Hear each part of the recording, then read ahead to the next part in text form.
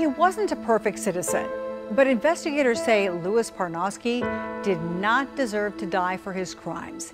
They say his alleged final score before going on the straight and narrow became final and fatal. Tonight, 2 News anchor Sharon Phillips is taking us back to 2004 with a look at the cold case of Louis Parnosky.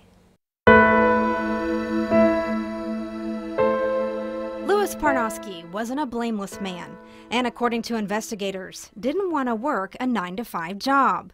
Louis was 33 years old, and he had not always been an exemplary citizen.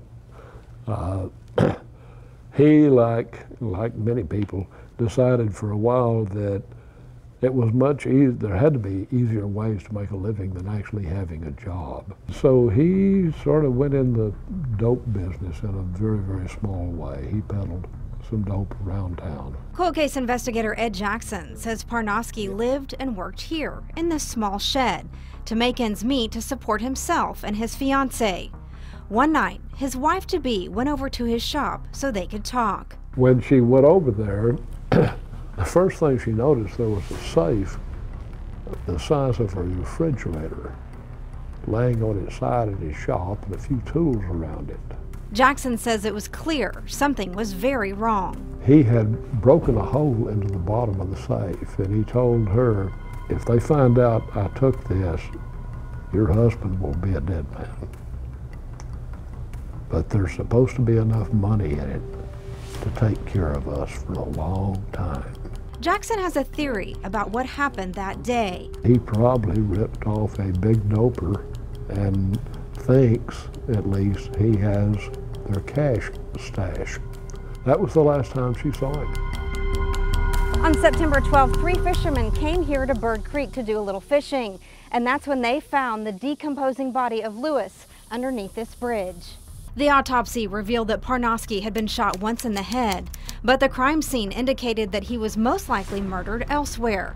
And then the suspect or suspects dumped his body off the bridge into the creek. The body was unrecognizable by this time, but the officers working the scene searched his pockets and found identification that identified him as Parnosky. Bobby Eaton lives just a few doors down from where Louis Parnosky was staying. But it's just a lot of activity up and down the street. I kind of stay to myself. That way I can't be accused of anything because I don't know anything. Eaton says no matter what Parnosky did in his past, no one deserves to die before their time. Oh, I don't think it should have happened.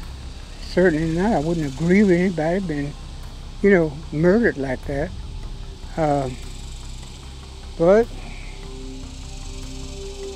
there has to be law enforcement to stop stuff from going on like that. Despite the case remaining cold for 19 years, Jackson says the family of Louis Parnosky deserves some closure.